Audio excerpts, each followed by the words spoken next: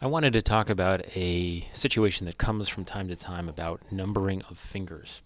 And this was sort of an interesting case. So the patient says to the technologist, this is the patient's stated history, that they have left third finger, trigger finger, and that's why they're getting the x-rays. And then this is the physician order history, which says trigger finger, left ring finger.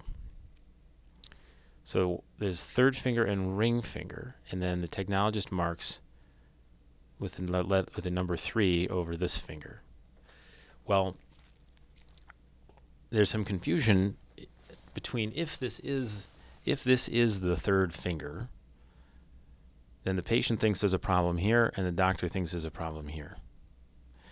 And so the question is, well, is that true? Is there a discrepancy, or is this really a matter of misnumbering of the digit involved? And so I want to talk about that very briefly. So the reason that the doctor refers to a ring finger and doesn't give a number is a lot of hand and wrist surgeons do that. And I think it's a good habit to get into because really there are only 4 fingers, right? 1, 2, 3, 4. And this is a thumb. We don't call this a finger usually. Now some people might call these all digits. So you could say the third digit is this digit, but the third finger might mean this finger.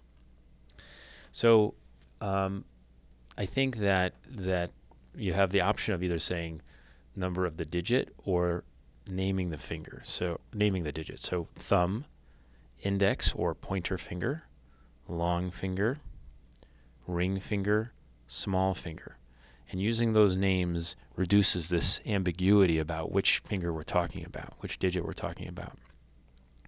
Another thing, just to make sure that the patient is communicating, maybe the patient did say the third finger, but they meant this finger, the ring finger, is to have them point to which finger is bothering them, and then you name it the appropriate name, or you mark it. You say, this in fact is the symptomatic finger, because we're kind of relying on the history that's being communicated to the technologist as to which area is really abnormal, and you can understand where the ambiguity comes from. So something to be aware of, and I would use the naming convention. Otherwise, you could use the digit convention, calling these all digits and 1, 2, 3, 4, 5. But I think the numbering or the words thumb, index, long, ring, small is clearer.